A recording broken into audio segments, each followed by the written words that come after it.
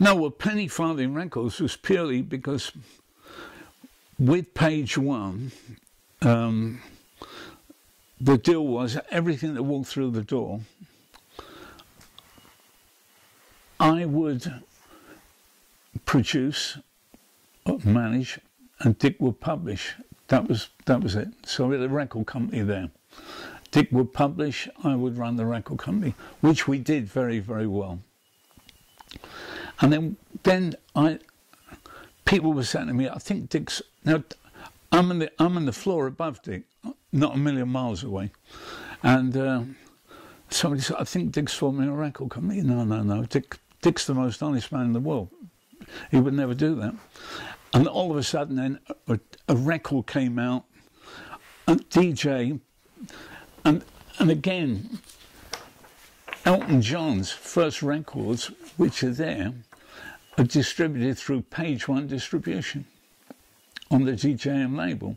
So at which point I thought, I think I've just got screwed. I think I've just got screwed again. So I walked out, and so many people walked out with me, which I didn't need, because all of a sudden I didn't have a job, as it were, and I had a staff with their families to keep. So that's how Penny Farthing. We all met up at the Hilton Hotel, as you would if you're unemployed, and I sent them all looking for offices, and we found Tilney Street right next door to the Dorchester, and that was the start of Penny Farthing Records, which was, it was fun. Yeah, it was how I ran a label, because there was only, I think it was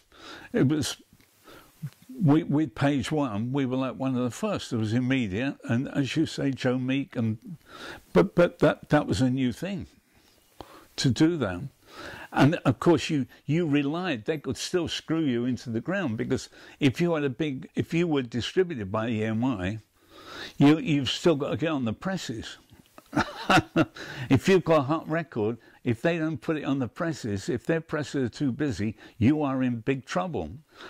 We got involved. I used to visit I used to go to the factory. Having worked in the record factory, I used to go to the record factory. I knew the foreman. I would put them all on bonuses. I would put them on chart benefits. So that was the benefit to me of knowing the business from the ground up. Then again, I mean, you couldn't survive on just Britain. I mean, I set up deals everywhere in the world, and we became very, very active.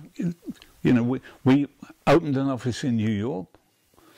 I mean, we went for it big time, and even the Larry Page Orchestra, we were hitting the charts in America with disco stuff, which was really, really good. We had Daniel Boone. We got that away. We had Johnny Pearson Orchestra.